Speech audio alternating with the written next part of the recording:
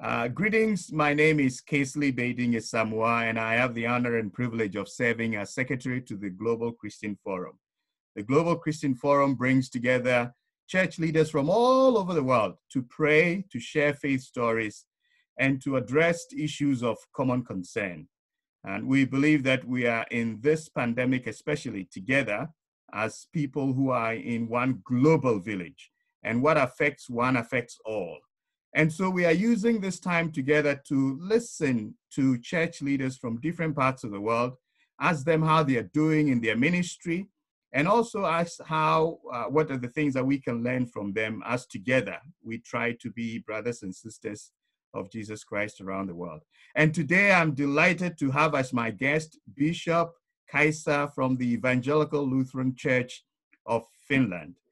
Bishop Kaisa, welcome, and would you be so kind as to introduce yourself before we get into any questions? Yes, thank you, Kaisley, gladly. My name is Kaisa, or Kaisamari Hintikka. I'm a bishop at the Evangelical Lutheran Church of Finland in the Diocese of Espoo, which is part of the metropolitan or capital region in Finland. The Evangelical Lutheran Church of Finland is the historical mainline church in Finland. About 70% of Finnish population, or those living in Finland, still belong to that church.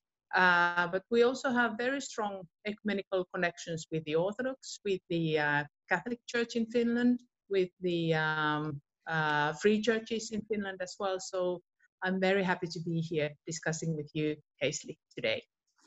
Our life and our world is all different now than it was about 3-4 months ago. How is ministry? How are you all doing ministry during this COVID pandemic period?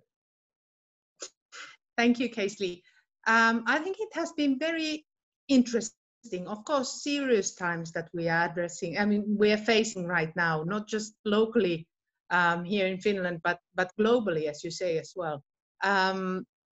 It has been a time, very revealing time revealing the things. If I think about the Evangelical Lutheran Church in Finland, revealing the things where we are strong, but also revealing the things where we really need to grow stronger. I think, well, congregations, particularly the big question that we need to ask from ourselves, and that we have been asking during these particular last 2.5 months, has been that how should we be as a church in the wider society? Should we make ourselves available during these very difficult and challenging times?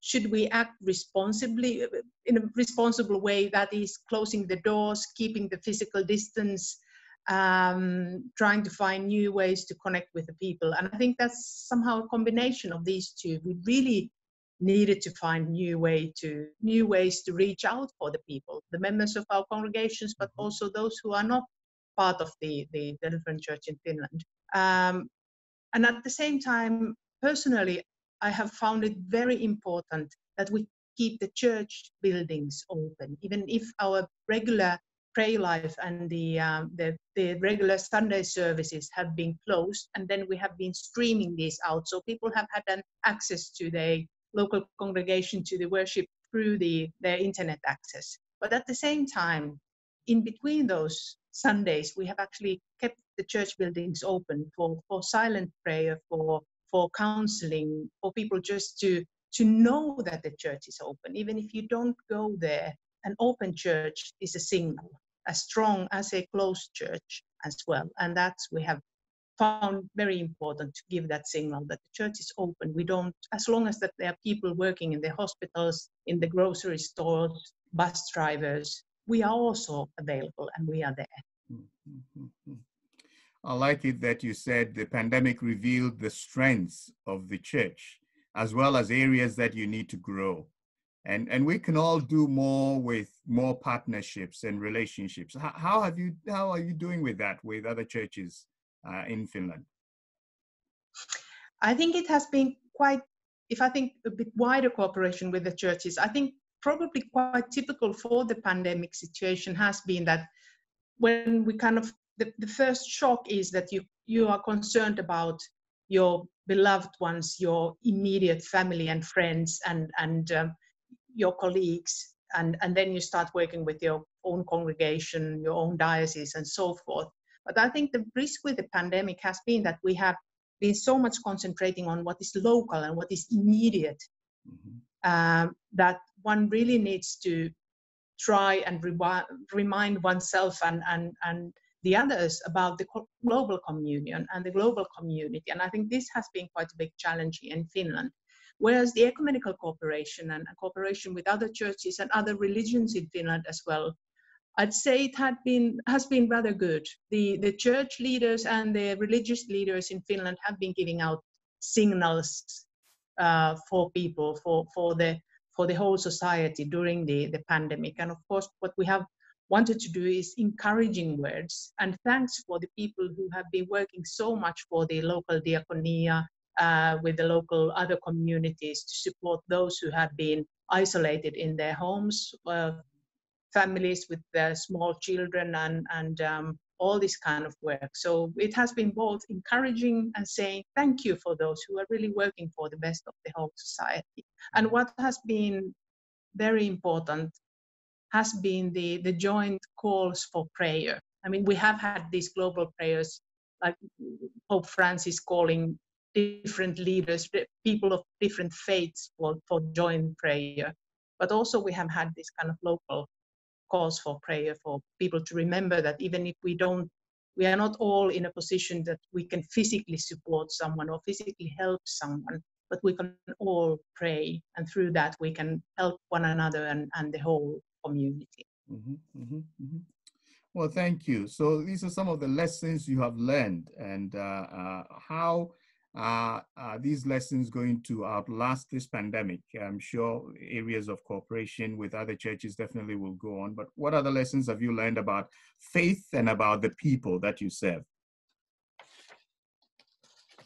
I'd say that the lessons we've learned is that faith matters, and the church matters. Churches together matter for the wider society. We've heard voices from coming from somewhat surprising directions, saying that we want to see the churches working together. We want to see the church leaders speaking out, speaking about hope, speaking for life during these threatening times that we've been witnessing together. But of course, then there are many other things that we may not yet know what we have learned during this time. And that's why I think it's enormously important that we don't just wait for all this is over, but we also try to pay attention to the small things that we have learned during these times. And they might be quite practical things, how to arrange the life in our congregations. I mean, quite a good, strong example is that many of the congregations needed to go online. They've never been streaming their worships, and now more or less all the local congregations are doing that.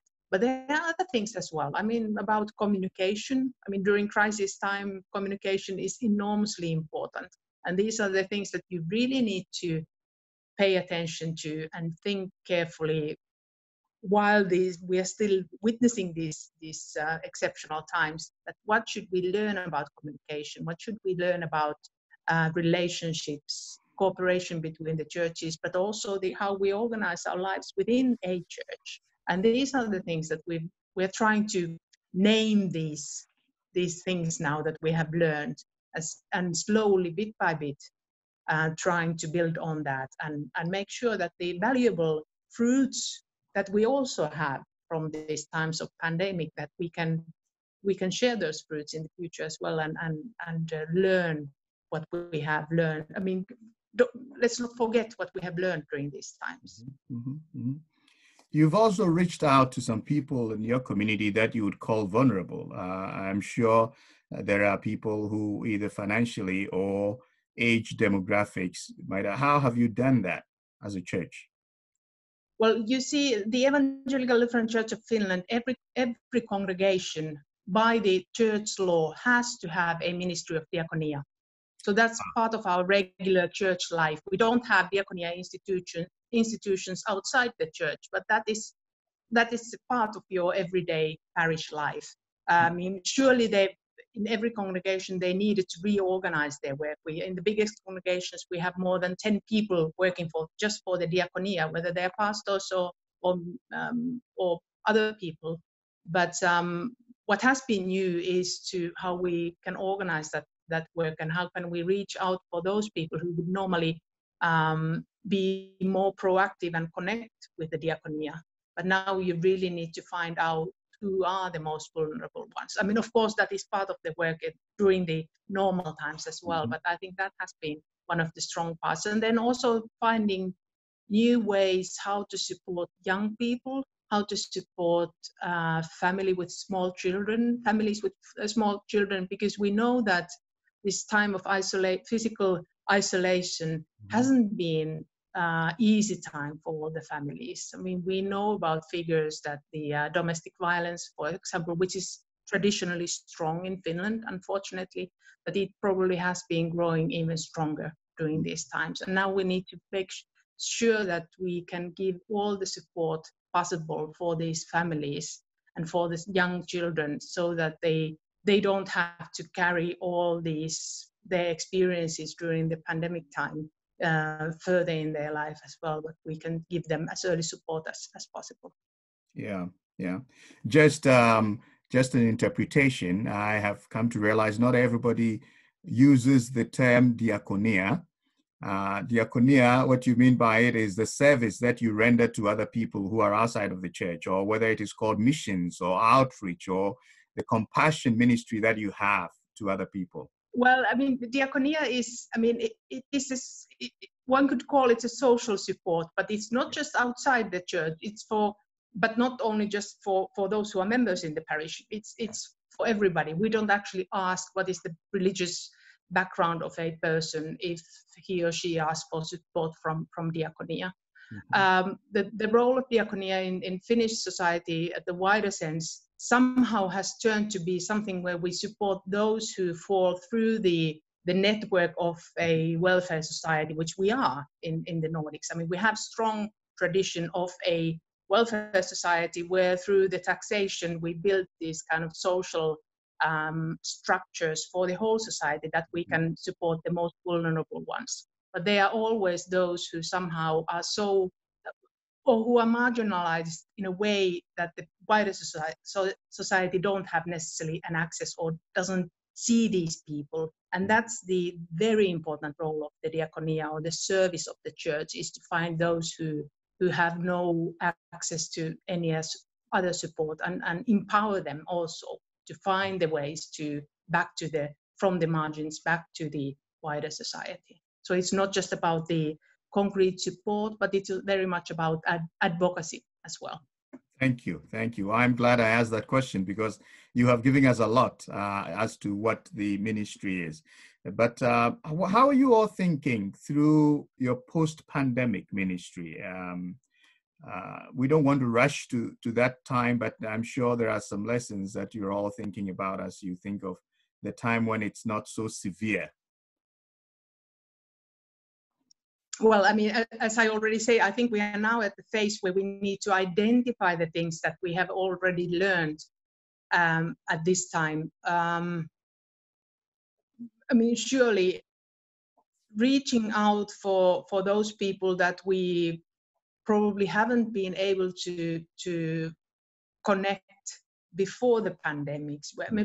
We've learned that there are actually more people joining the streamed Sunday services online that we actually never had coming physically to the church before the pandemic. So how can we continue that kind of service for the people, even if we physically gather into the church buildings again? And that is actually now, yesterday was the first day when that was again possible, at least for the meantime, possible in Finland. But how can we continue serving also for those people who for some reason doesn't want to come to into the church building for Sunday services, but who are willing to join the services online. So we need to keep that in mind as well. And also when it comes to the service of the church, the diaconia, how do we advocate for those who have been suffering during this time the most, so that they don't become the ones who need to continue to suffer the most also in the post-pandemic society? Because I mean, all the expenses, I mean the financial expenses of these times, of course we need to learn a way to build the society after all these, and we have to make sure that the most vulnerable ones are not the ones who need to pay that price of the whole pandemics. And I'm not now speaking only about financial price, but the price in the quality of life, in the ownership for the society and for the shared processes. And of course there are people also, I mean, when it comes to the talking about the experience of people, I mean, we know that there are those who really find the situation so scary that even if they could otherwise, they are not willing or able to leave their homes or go where the other people are. So how do we kind of create this kind of trust and hope and the kind of the understanding that even if this is a huge shift in the life of the whole global society, in the life of the whole earth, yet there is God who is the creator of all this and who holds all this on God's hands, and who see the wider span of everything that we have been experiencing. We can see just tiny little bits here, but God has the whole map of what has happened to us now under God's eyes. And I think that is an important message for people, that there is someone who is even bigger and stronger than these pandemics that we are witnessing right now. That is true, and thank you for those inspiring words. God is bigger and stronger than this pandemic, and we need to inspire and engender more hope and trust, even as we go through this difficult time. I'm so excited. I think one of the gifts you have given us is the fact that you are all reflecting on what does this period mean for us in ministry, and what are the things that we need to learn. And I think that's something that everybody anywhere in the world can do that. Reflect on what this period is. Don't just rush to the next thing. Just reflect on what are the things that we have learned, and how can we do church better? How can we do ministry better? How can we do diaconia better? Whatever it is, as we go to the next. Thank you very much. I know you are a very busy person. Have a wonderful, wonderful rest of the day and of the week. Thank you for talking to us. Thank you, Kaisley. Thank you. God bless you. Bye.